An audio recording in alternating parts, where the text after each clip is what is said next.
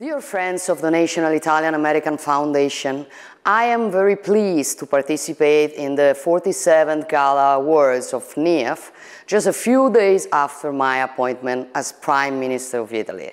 I feel the great honor and responsibility to be the first woman to lead Italy. In my task, I will follow the footsteps of many great Italian women who paved the way for me and for the generations to come. Italy, whose ancient roots and unique beauty are recognized throughout the world, is a result of the ingenuity of its people, both here and abroad.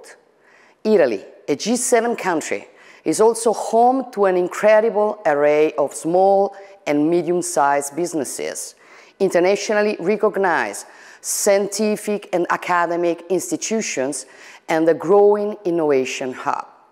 Only by working together can we succeed in the face of the many challenges ahead of us. Italians who crossed the Atlantic in the last 2 centuries highly contributed to the development, prosperity, and strength of the U.S., as President Biden recognized in his Columbus Day proclamation. They have worked every day to build a bridge between America and Italy, made of common values, freedom, equality, and democracy, an unshakable alliance, a strategic partnership, and a true and deep friendship. You're great ambassadors for our country. We count on your friendship and knowledge to help us foster closer ties in the years to come. Grazie for cherishing your Italian heritage and carrying it with you with such pride.